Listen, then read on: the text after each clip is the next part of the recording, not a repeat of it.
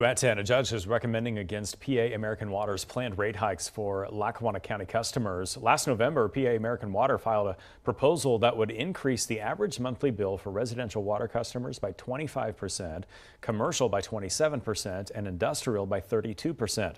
The judge recommends a smaller rate hike of $92.6 million instead of PA American Water's proposed nearly $1 billion rate hike. The Pennsylvania Public Utility Commission will issue its ruling on the case in July, with new rates to be effective by August 7th of this year.